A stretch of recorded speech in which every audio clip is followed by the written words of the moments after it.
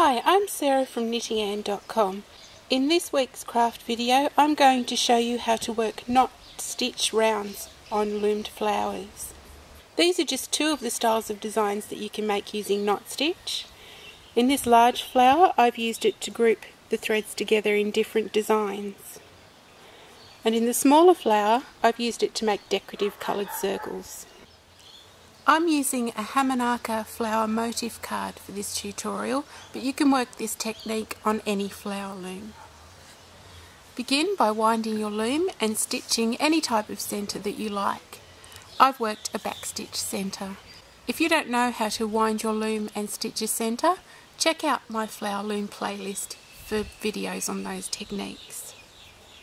Take a contrast coloured yarn, or you can use the same coloured yarn if you want to, and thread it into a blunt needle.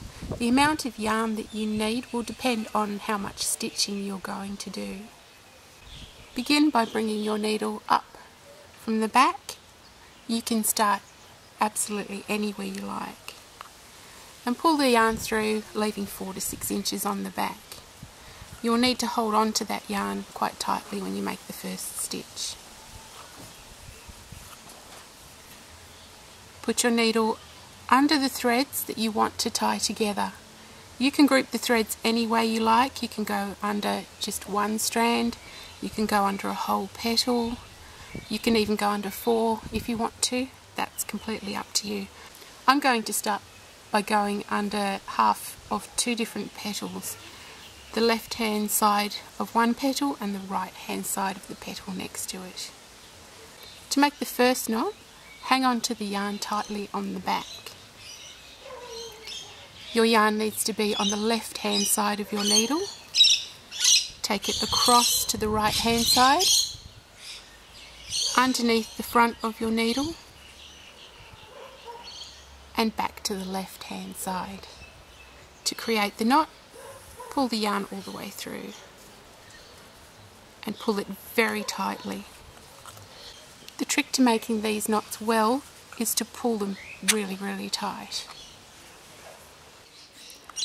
I'm going to show you a couple more times how to work that knot so that you can grasp the full idea.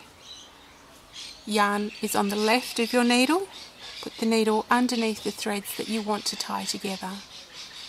Put the yarn across the needle and underneath the tip from right to left, and then pull the yarn through, pulling the knot very tight.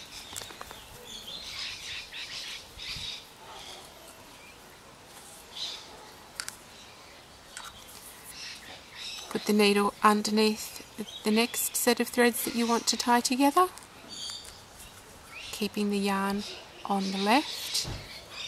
Put the yarn over the needle and underneath so that it's back on the left hand side, and pull through.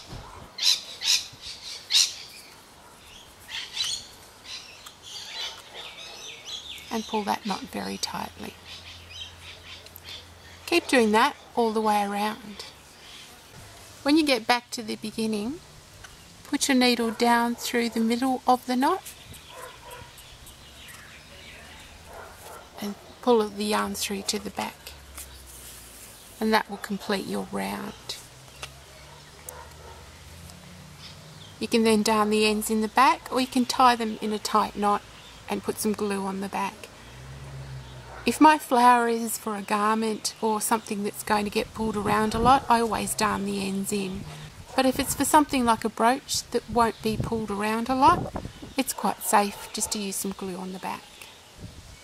I'm going to show you how to create these small triangles when you work your second round. In the first round, I grouped these 2 threads together. When I work the next round to create the small triangles, I'm going to use 1 set of threads from the first knot and the next set of threads from the next knot, like that. And when I tie the knot, that creates the small triangle.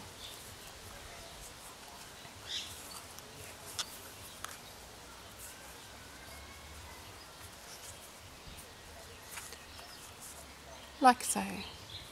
You can see that arranging the stitches in this fashion has created small triangles on the threads. To create the vertical threads between rows instead of triangles, I'm going to stitch together the same 2 threads as I did on the previous round. I stitched these 2 together, so I'm going to stitch them together again.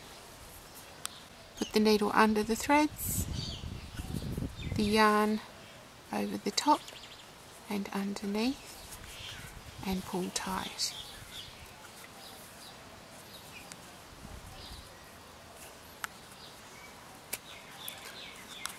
And there you have the vertical line between rounds. And I'll finish this round off in exactly the same way as I did the other 2 rounds. And there you have the finished flower. You can group the threads together in absolutely any way you like to create an enormous number of designs. And another thing that you can do is weave between these threads. You can weave small squares and the triangles, or you can weave all the way around between the rows of knot stitch. You can also use both sides of this stitch as the correct side. On this flower, the right side is the side that you can see while you're stitching. But on the large green flower that I made on a Fiorella loom, which is an 8-inch wide flower loom, I've used the back.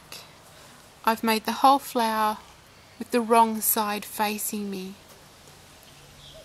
and then I've used the other side as the side that I want to show, and that has the threads behind each group of petals and a small stitch showing around the petals. If you enjoyed this video, please take a moment to leave a comment, subscribe, or share the video with your friends.